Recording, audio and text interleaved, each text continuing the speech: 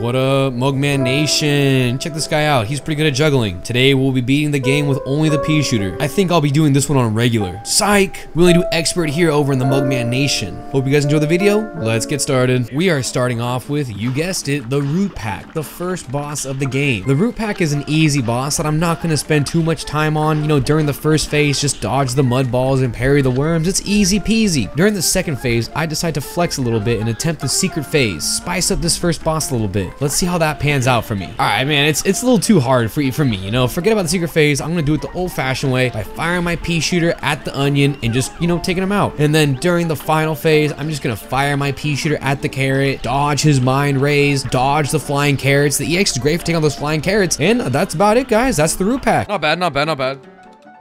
Easy, boss. Next up is Ribby and Croaks, the Frog Boys. The first phase with the Peashooter is simple. You shoot the peas, you pea the shooter, you shoot to the peas, you pea the shoot. Whichever you want to do, as long as you dodge those fists he throws out and you shoot the little fire imps flying around, you know, it's a pretty easy round. I feel like the Peashooter is one of those weapons that just gets better the better you are at the game. So, you know, if you're just starting out, maybe the Peashooter isn't the best weapon for you. But, you know, if you're an experienced veteran like me, I love the Peashooter. I think it's one of the best weapons in the game. The second phase is easy. You just stand there and dodge the fists while Croaks blows you. You know, nothing else much to say. Let's just go into the next phase. The third phase, I get pretty unlucky. I'm pretty good at the third phase, but I am terrible at the tiger roll. It's something I need to practice, but I'm just too lazy to. You know, my speed runs, I kind of just hope I don't get the tiger. So sadly, I get the tiger and I'm down to 1 HP and a dream. And then sadly, my next roll after that is tiger again. 2 tigers. It isn't looking too good for me, but I managed to clutch out tiger because, you know, I'm like that. I'm clutch. And luckily, I ended on a snake. Guys, it's not a frog, it's a snake. Look it up. 1 HP in a dream, baby. We're clutch as heck. Let's go. Wow. 1 HP in a dream, baby. What a clutch. The tiger's my worst one. Goop Legrand, Grippy Legrand, Poop Legrand, whatever you want to call him. The blue bouncy ball. It's way too easy with the Peashooter. You just run away and pepper him with the pea from your shooter. When in doubt, pea it out, guys. The first phase is easy. You just duck underneath him when he flings his head at you and run away when he bounces around. The second phase, the exact same thing. Just pepper him with the pea shooter and run away from him when he bounces around. And don't forget to duck under the giant fist, guys. It's easy. The third phase, even easier. This entire boss fight is easy. It's like this boss is like the Weenie Hut Jr. of Cuphead. I don't know what the salty spittoon would be though. Grim Matchstick, the Devil, King Dice. I'm not sure yet. Maybe we'll figure it out later. Let's go. First try, it's Goop Legrand. It's too easy, even with the Peashooter. Cagney Carnation, oh boy. I would recommend actually using the Peashooter on this boss fight. I think it's one of the better weapons to use next to like the Lobber or the Spreader. I love the range it has, so you can just see it on any platform you want or underneath them, and you can always just get good DPS off. The only hard phase of Cagney Carnation on Expert, in my opinion, is the first phase, because Cagney just spams those mug-eating grass plants at you, and you just gotta make sure to parry the pink seed. They're kind of annoying to get away from, because they just follow you around, you know? And if you let the pink seed live, that thing starts flying around above you, shooting little pink seeds at you. More pink seeds. And then once you get through the first part, the second part is pretty easy. You know, he just fires his seeds at you, throws boomerangs, he stretches out, which, you know, is a lot easier to dodge than heat-seeking plants. You know, I hate those plants so much. Just look at all this damage I'm doing. When in doubt, pee it out. Look at this, guys. Every shot is hitting 100% accuracy, maximum DPS. In the final phase, you guys already know how it is with me. I'm down to 1 HP, and I am no stranger to this. You know, I've been in a lot of 1 HP situations. I dodge the pollen, I keep firing my Peashooter, and I survive with only 1 HP, and you guys already know, a dream, baby. You know, we're on to aisle 2. Let's keep it going. Let's go. Not bad, not bad. I like the range Peashooter has. Like, no matter where I am, I can always hit the boss. The first boss of aisle 2 is Baroness von Bonbon. You face 3 of her lackeys, and then you face the Baroness herself. She sends out the candy corn first, which with Peashooter was amazing. Awesome goon to fight, you know, with this weapon. I just controlled the middle, and I just kind of stayed put, and I angled, and I just peed all over this candy corn. You know, easy money. All I had to do was jump over it when I crossed my path, and then I was able to take out its little minions also with the Peashooter, and I was able to dodge them in general, you know? The second boss I get is the Waffle, and the same thing. I just camp the middle and angle my pea shooter up at it. The waffle was a little annoying because sometimes I couldn't get a good angle because his flight pattern, you know, it's not very predictable, but you know, we got it done. We got it covered. The third phase, I get the muffin man or the cupcake guy. You know, it probably is the cupcake guy, but I like calling him the muffin man a lot better. Sometimes you can't get a good angle on him, so he is a little annoying. You know, all his attacks are easy to dodge, but I like going fast. And if I can't get a good shot, I lose DPS, and this phase takes a little longer than it should. But at the end, I get a crispy angle. Look at this creamy angle. Look at this maximum DPS, and the muffin man goes down. The final phase was probably my favorite final phase of the run. You know, you dodge the head she tries to throw you while you maintain Peashooter DPS. It was very fun, and using the little peppermint that came out to parry was awesome. It was challenging, and it let me get a little creative with my dodges. You know, it just let me be a little cracked here and there. Alas, I am down to 1 HP in a dream. Let's see if I can clutch this out my first try. Oh, come on, second head. Sadly, I do not get it my first try, but I ran it back and I instantly got it my second try. Look at these head dodges, man. Jeez, I'm cracked. Like, I'm rewatching this footage. These head dodges are insane, guys. Come on. I need some credit here. Let's go, second try. Dude, dodging those two heads of the Peashooter is pretty satisfying. This is a lot of fun. Beppy the clown. Man, I hate clowns, and Beppy is no exception. So we got to get this done first try so I don't have to do this again, you know? The first phase with the Peashooter is amazing. It's easy peasy lemon squeezy. You know, you can keep your distance. All you have to do is jump over him when he charges at you. Not much else to say. Let's just get straight on to the second phase. The second phase, I take some damage. It's whatever. You just take out the dogs with the Peashooter and just fire at his giant head. Good thing his head is so big, so you do tons of damage. You know, you can't miss that thing. It's so huge and dumb. The Peashooter is also nice for taking out the dogs. I would just aim up and the dogs would pop without even me trying, you know, and I would just keep doing tons of damage. My Peashooter just wasn't missing. And then we're on to the third phase. During the third phase, I take more useless damage. Like, why did I get hit by that horseshoe, man? I'm down to 1 HP in a dream, but hey, you know, I'm no stranger to only having 1 HP in a dream. Good thing the third phase is really easy. You should have stand underneath him when he's on his horse. The only real threat is the roller coaster, and you know, I can dodge that easily, so I clear this phase, you know, like it's nothing. The final phase, I was a little scared because I didn't want to face Beppy again, and the thing that gives me the most problems about this phase are those dumb penguins and their dumb baseballs. But the Peashooter EX obliterates them with only 1 EX. I was able to take out the entire left side every time with only 1 Peashooter EX, and it made dodging the baseballs just so much easier. I've never even thought about that for the final phase. It just made it so much easier. And then it was just me Peashooting all over Beppy the clown. Non-stop Peashooter action, non-stop DPS. Easy money, GG no read, baby. That was cringe. I don't know why I said that. I'm sorry, guys. Let's go. Not too bad. I like the EX with the penguins. I like the interaction. That was cool. It is Grim Matchstick time, baby. Definitely my favorite boss fight in Cuphead, especially on Expert. It used to be my least favorite, but you know, it grew on me. And I tell you what, Peashooter made easy pickings of this guy. During the first phase, all I had to do was stand on a cloud and fire my Peashooter. And the nice thing about this boss fight is that Grim Matchstick is a stationary target, and hitting a stationary target with the Peashooter is like what it was made for. It's really easy. It's like pea shooting fish in a barrel. I breezed through the first phase at Sonic speeds, parrying the rings and dodging the fireballs. Very easy phase, and we're on to the second phase. Same as the first phase, it's just so easy because you're just firing their Peashooter at a stationary target. All I had to do was finesse my way around the little fire guys, dipping, ducking, and dodging them while not letting my finger off the fire button. With the second phase finished, we are now on to the final phase, and I have a lot of issues with this phase with other weapons like the roundabout or crack shot because it's hard not to shoot the fire orbs, but the Peashooter is so precise, you don't have to hit them. It's really easy, just like, you know, to move your way around them and you angle your Peashooter so you don't hit them. When he uses the flamethrower, you just go to the top, angle your Peashooter down, and you get free DPS. Look at that big DPS, guys. Each phase was very simple, mainly because, you know, Grim Matchstick is a stationary target, and that is what I believe the Peashooter was made for. Easiest S rank of my life, baby. First try. Let's go. Let's go. Did I S rank Grim Matchstick first try with Peashooter? Let me see it. Come on, baby. Show me that big ass. Ooh, a free Grim Matchstick S rank, baby. Love to see it. We are on the first boss of Aisle 3, and we are starting off with the beloved and beautiful Rumor Honey Bottoms. It starts off with the oi oi oi guy coming out, and he just tosses a little bee bomb that fires spikes, and these poor 9-to-5 worker bees come by after a long day of work just, you know, to get home. They just want to go to their families. I just shoot them with the Peashooter. I take care of them real quick, put them out of their misery. During the second phase, it's not that bad. You know, Rumor Honey Bomb has a few attacks. I get the rocket attack as my first attack. You just navigate the platforms, dodging the rockets. I angle up the Peashooter. You know, or usually I just try and go next to her head or something, or underneath her. For a second attack, I get the pink ball attack. Not too shabby. You just dodge her balls. It's a really easy phase to get through. Not much else to say. Third attack, I get lucky again with the rocket attack. A very easy second phase. During the third phase is when I noticed the weakness of the Peashooter on Rumor Honeybottoms. As you can see, it is very hard to hit her, and I accidentally jump down and take some damage. That sucks. That's never good, and I am down to 1 HP and a dream. Can I dodge her giant fists and clutch it out? Ah, come on. All right, no first try, but let's see if we got the third phase on the second try. I make it to the final phase with 3 HP, and all I gotta do is not let her fist me. That's all I gotta do. Also, you know, you gotta dodge the buzzsaw attack, but I think not getting fisted, you know, is the more important thing here. I'm getting better angles this attempt, and I'm doing tons of damage. Maybe I just had to be a little more patient. You know, sometimes I get a little ahead of myself, but hey, that's Rumor Honeybottoms. Woohoo! Let's go. Okay.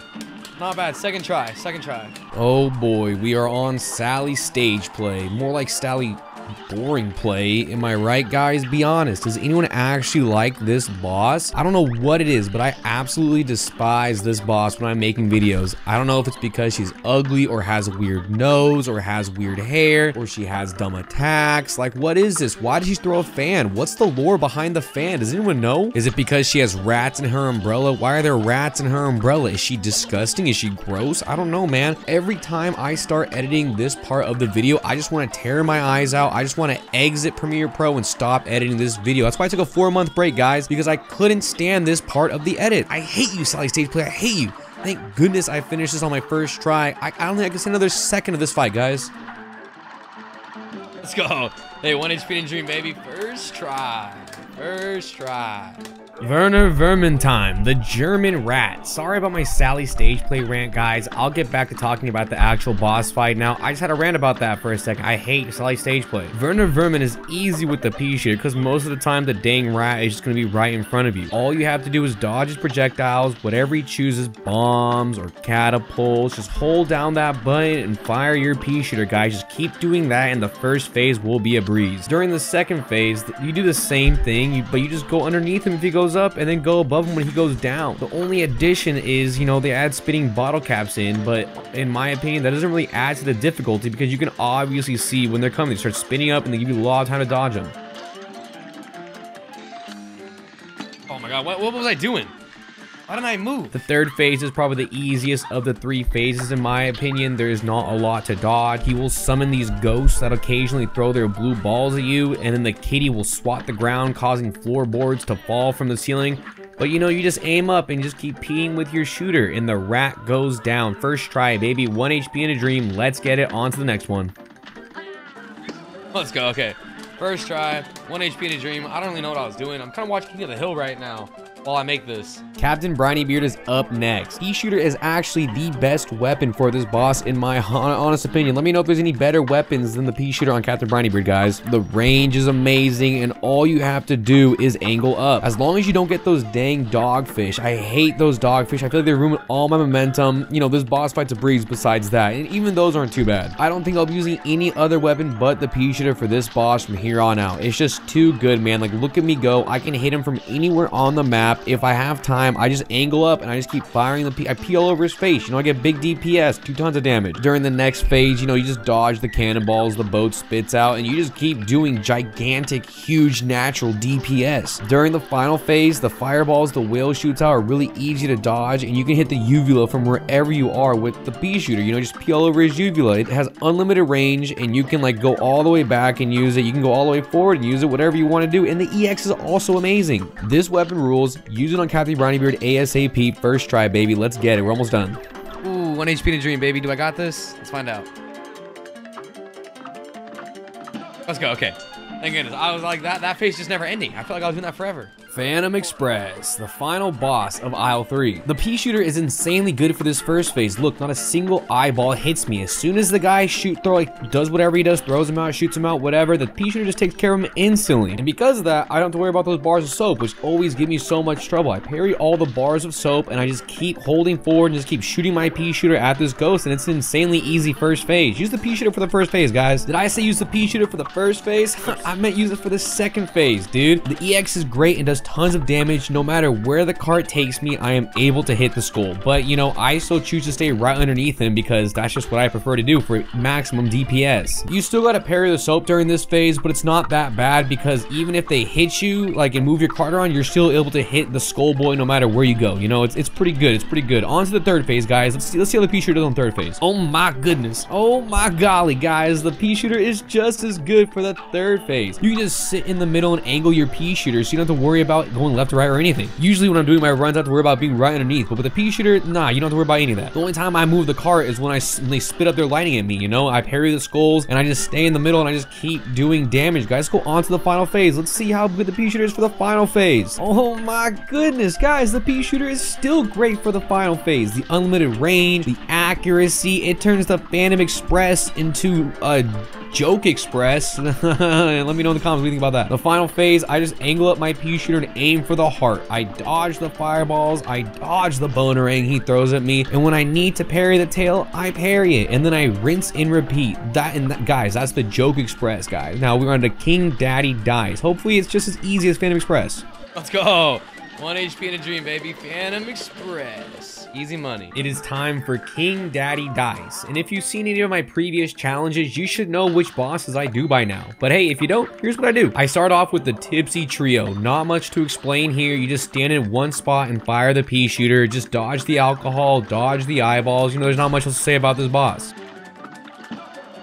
Boss number 2 is Hocus Pocus. Again, not much to say. A very easy boss. He just has 2 attacks. The weird balloon face card attack. You know, has the spades, the clubs. I don't know what they're called. Let me know what they're called in the comments. I forget. And then the skull attack. I just stand in the middle platform and fire the Peashooter until, you know, the Hocus Pocus goes down.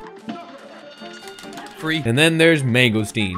And yeah, it's just Mangosteen. Die, Mangosteen. It's Mangosteen. I don't know, man. It's Mangosteen. I got nothing to say. And then we are on to the big man himself, Big Daddy D. Just parry the cars that come walking towards, or you can stand behind the hand, but I don't like doing that, and just fire straight at his face. Use your EXs. You know, you'd think there'd be more to this final boss fight, but to be honest, it's probably one of the easier ones in the fight. Sorry, King Daddy D. I'm the new king. King Daddy Mugman. I don't like the sound of that. I like King Daddy Dice better, but King Daddy Mugman, everyone. Easy money.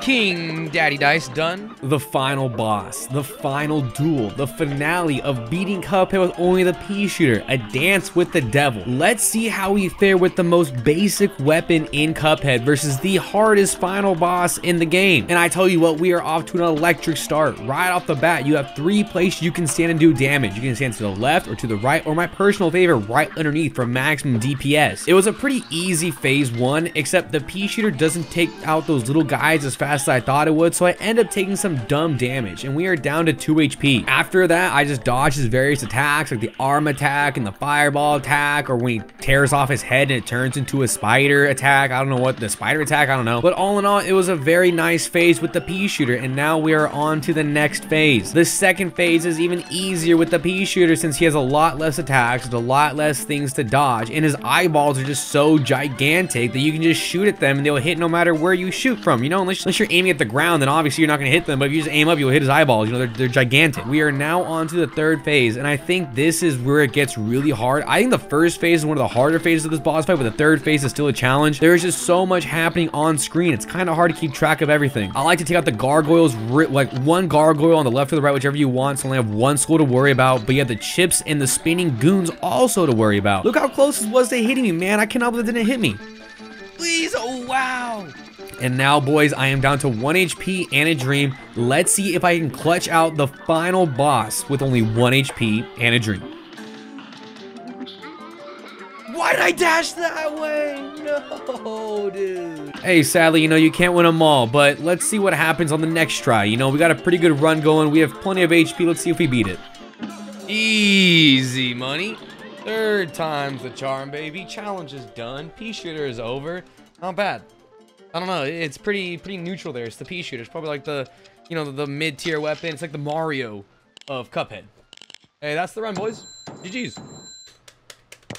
Alright, Mugman Nation, thanks for watching. Like and subscribe. Happy holidays. Have a great New Year's. Have a great Hanukkah. Have a great Kwanzaa. Have a great whatever you celebrate. Sorry for the lack of uploads, guys. You know, it was just busy season. I was just working a lot, but hey, you know, I'm back to my regularly once a month uploads, you know? Hey, guys, let me know what your New Year's resolution in the comments is, okay? My New Year's resolution is